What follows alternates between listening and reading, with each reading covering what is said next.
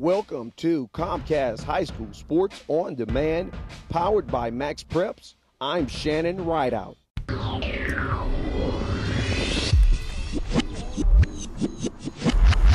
When it comes to track and field, the last name Hill is one fans in Fort Bend ISD will always remember. This is due in large part to the recent success of Carissa Hill. You see, the senior at Hightower is picking up right where her sister left off. However, Carissa is not only taking care of business on the track, but Hill is nationally ranked in the long jump as well.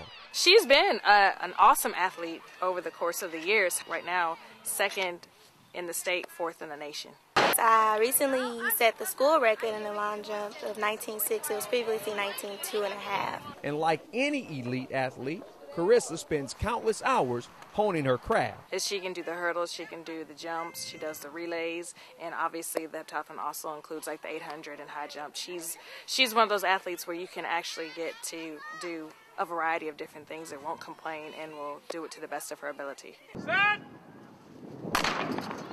Now Carissa is preparing for regionals after qualifying in 4 events. I actually competed in state last year in the long jump too. I won regionals and got 7th at state. That's unofficial. Good. But Hill does not want the journey to end in Humble. I'm going to college to participate in track and field, and after that I plan on hopefully jumping in the Olympics. This upcoming summer I plan on trying out for the World Junior team. Excellent athlete. She's a hard worker, comes out here, does what she needs to do, and she goes above and beyond the expectations here.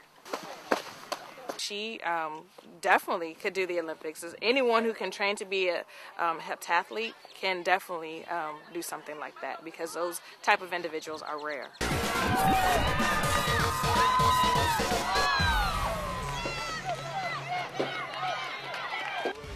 Reporting for Comcast High School Sports on Demand, powered by Max Preps, I'm Shannon Rideout.